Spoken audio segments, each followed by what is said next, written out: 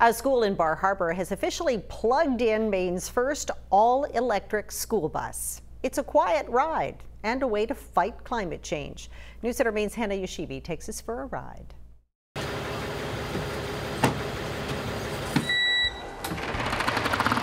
Now we're ready to go. Gives me all kinds of information. Number of miles I have left and the percentage of charge in the battery. You've heard of the electric slide. Welcome to the electric bus.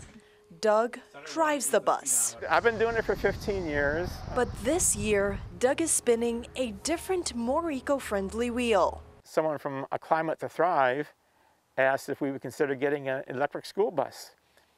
I didn't even know that was a thing. He did some research and quickly realized it was not going to be a thing. The average price tag for them is more than $350,000. So I kind of let it go. I knew that wouldn't fly with the budget. That's where money from a legal settlement from the Volkswagen emissions scandal a few years back comes in.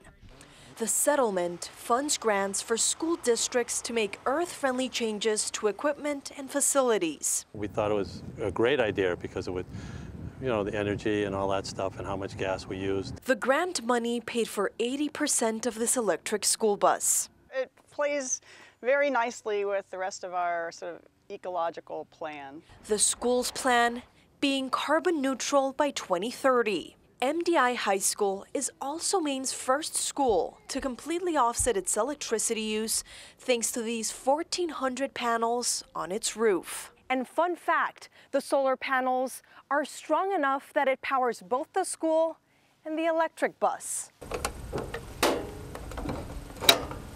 The kids aren't breathing the diesel exhaust. I'm not breathing the diesel exhaust. I'm coughing less than I used to. The clean bus will also reduce general school operating costs. We estimate we're going to save about $5,000 a year on fuel.